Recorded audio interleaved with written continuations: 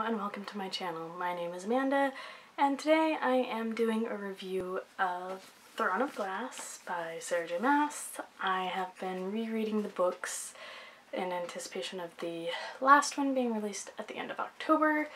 I already did the Assassin's Blade, which is the novella set. If you missed that, I will link it in the description. But there is a fan page, I think it's called The World of Sarah J. Maas. I will leave the link in the description, but they are doing a read-along, and the first 2 weeks were Assassin's Blade, next 2 weeks are Throne of Glass, and then so on until October when Kingdom of Ash comes out. So yeah, I thought I'd read along and get all excited for the new book, and then I thought since I'm going to be reading them, I might as well review them, since I did talk about them in wrap-ups before, but I haven't actually reviewed them on my channel, so I thought I would do that. And yeah, we'll just get right into Throne of Glass today. So when I first started reading Sarah J. Maas, I was very much into A Court of Thorns and Roses, Court of Mist and Fury, all of that. And my friend kept telling me, well, you should read her Throne of Glass series, you should read her Throne of Glass series. And I was like, I don't know, it doesn't really sound like something I'm interested in.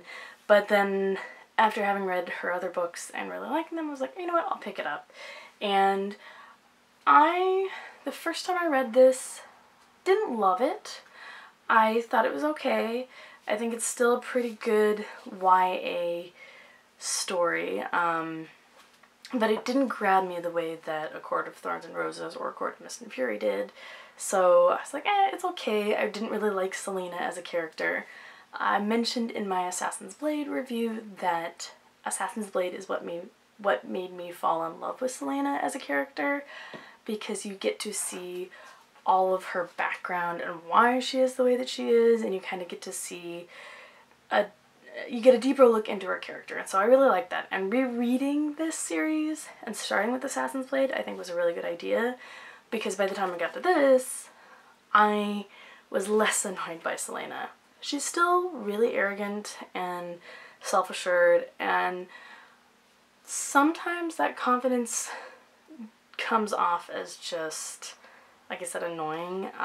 When I think it's supposed to kind of be badass, I don't really think that she comes off as badass all the time. So that was kind of something from the first time around when I read it that stuck this time around. But like I said, after having read Assassin's Blade, I liked her a little bit more, understood her a little bit more, and so this time around I wasn't as annoyed by her.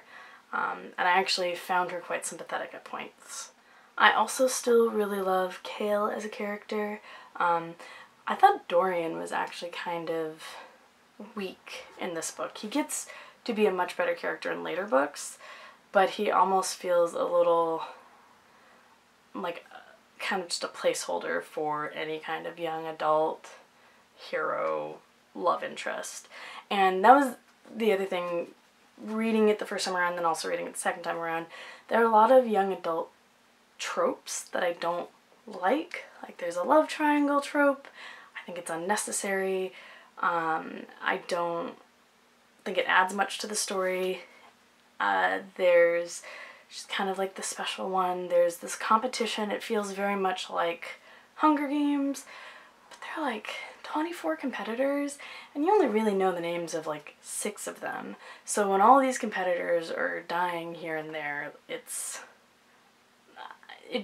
doesn't, you don't have any impact from it. You don't feel any connection to them, so it doesn't mean as much other than it scares the main characters. There's also a lot of groundwork laid for the rest of the series, and I was noticing that more this time around, obviously, because now I know what's coming. I can kind of anticipate it. I can look and say, oh, that's going to be relevant later. So I liked that. I liked being able to pick that out.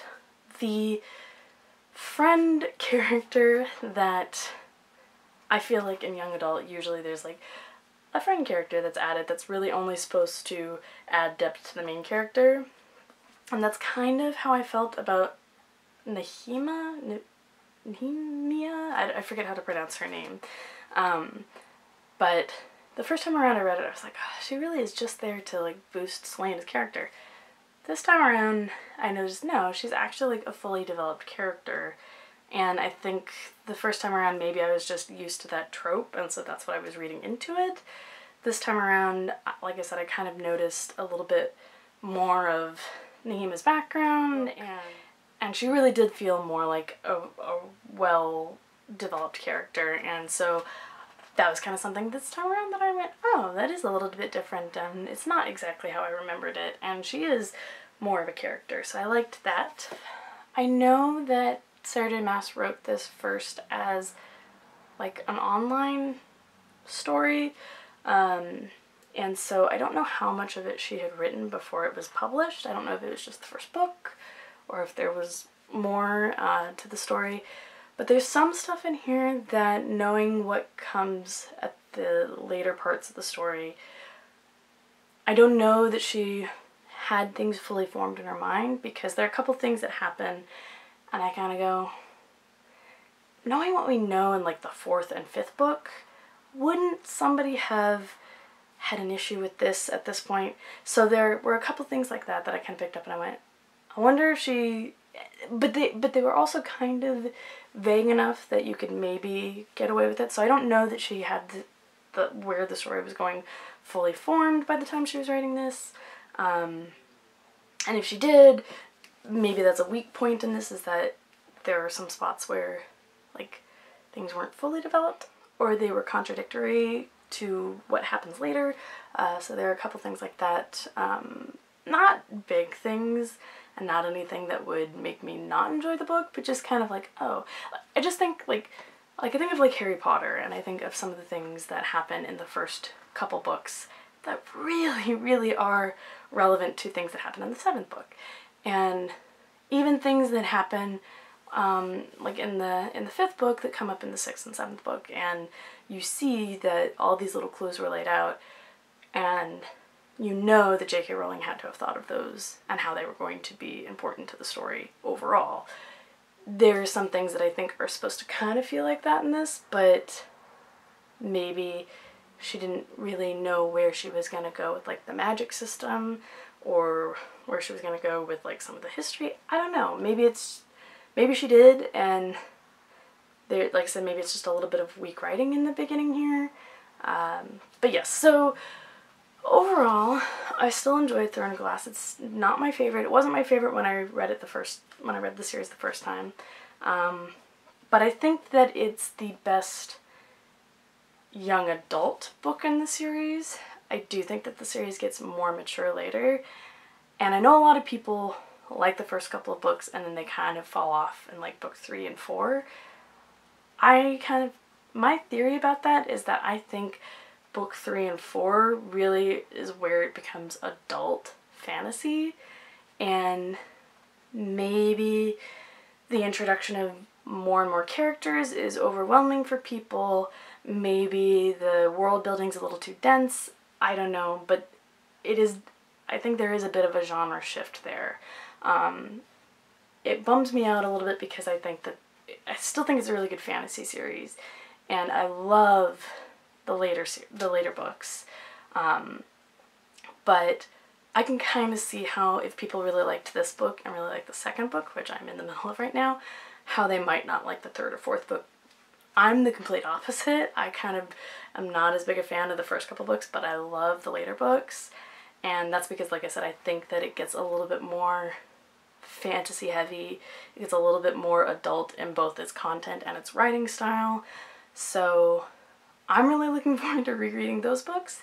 I'm glad that I reread this because it was better the second time around. It's still not perfect. I can still see other people's complaints with it. But I also think that it's very much a young adult book, and so I judge it a little bit differently than I judge the other books.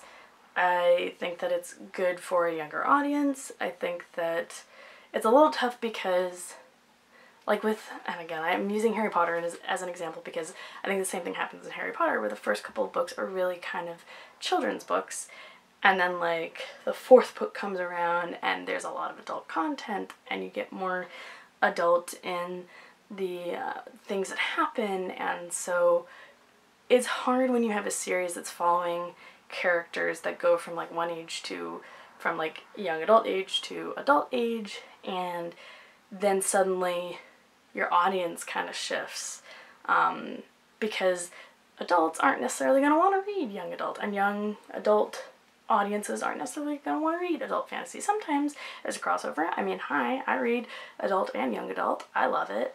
But so I can see how that's a little bit of a problem for this series, because I think that this book really draws in a younger audience, and maybe the adult audience wouldn't stick with the series after having read this because it feels a little young in its writing and its content.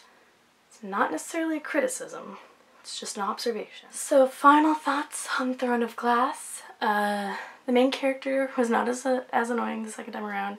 Still not my favorite. I still love Kale, I still like Dorian, although I feel like he's a little bit cardboard in this. And I think it's a good young adult book. I think there's not as much fantasy elements in this. You get that really more in the second book and then the third and so on. So I like the fantasy stuff, so I'm not as interested in all the stuff that happens in this book. I like the later books more. But yeah, the second time around I read it, I still really liked it, and I still gave it 4 out of 5 stars. So that's it. Those are my thoughts on Throne of Glass. Like I said, if you missed my Assassin's Blade review, I will leave it linked in the description. I'll also leave the link to the fan page in the description so that if you want to read along, you can do that. I still really like Sarah J. Maas's writing. I know that a lot of people are not her biggest fan, and but I think even having read this and having it feel a little bit younger, I still think the writing's really good. I still think that the character development is really good. So I like all of that. I'm a Sarah J. Maas fan. So yeah, if you like what you are seeing, please give the video a thumbs up. Subscribe to see more. I do talk about books and movies on this channel. I don't do a ton of book reviews, but I do wrap-ups every month.